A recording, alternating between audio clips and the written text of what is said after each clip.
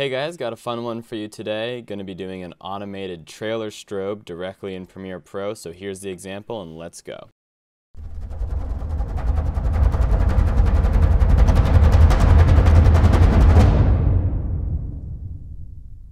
Okay, so I have this girl reading a book. If we add a clip on top of it that shows what she's reading, then we might get some cool action going on here. So let's find a clip. I have this stock footage of a riot in place.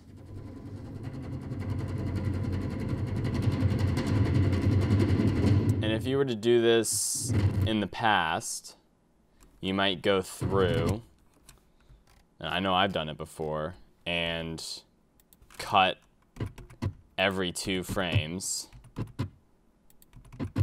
And then cut out the middle ones, and then you have, you know, a strobe right there. But we wanna automate this process, so let's do it. We want the top clip to end right at the explosion, right there.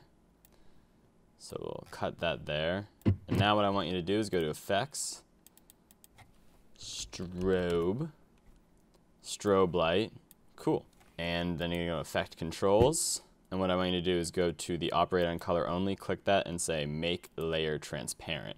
So what this is going to do, instead of strobing white or a different color, it's just going to strobe on and off. Alright, so at the beginning of the clip, I want you to set a keyframe on strobe duration and strobe period.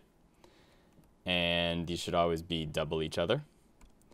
And then I want you to go to the end of the clip and set the strobe duration to 0.1 and the strobe period to 0.2.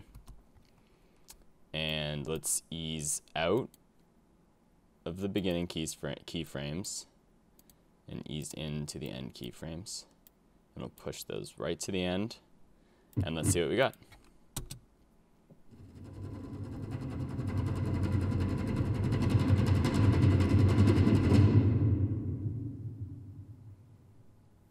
Awesome. So there you have it. I mean, it's pretty simple, pretty cool effect. I'm sure you've seen it in like almost every trailer ever. It definitely has that has that coolest shop effect for my film students out there. We really give meaning to what this girl is reading. I'm sure she's not reading about riots, but you know, we made it that way. So there you have it. I hope you enjoyed this quick little effect. If you did, please like and subscribe. It really helps out, and I will see you in the next one. Thanks.